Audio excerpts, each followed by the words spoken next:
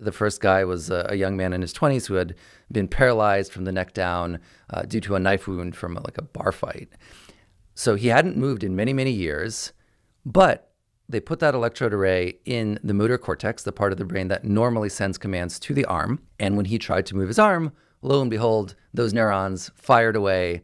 And just as a quick reminder to everybody, the brain is saying, okay, I want you to make these movements, and then those shoot down the spinal cord and out to the peripheral nervous system and move the muscles.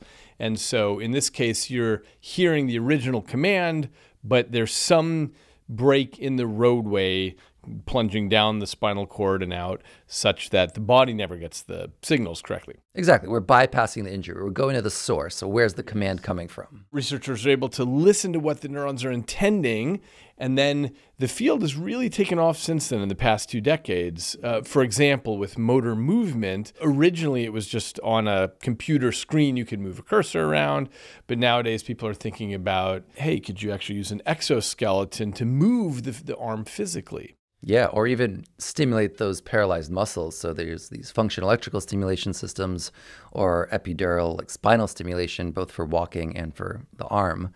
So you can really close the loop. You can decode what movement the person's trying to make. Like, oh, they're trying to move their arm forward to grab something. And then you can have that move a robotic arm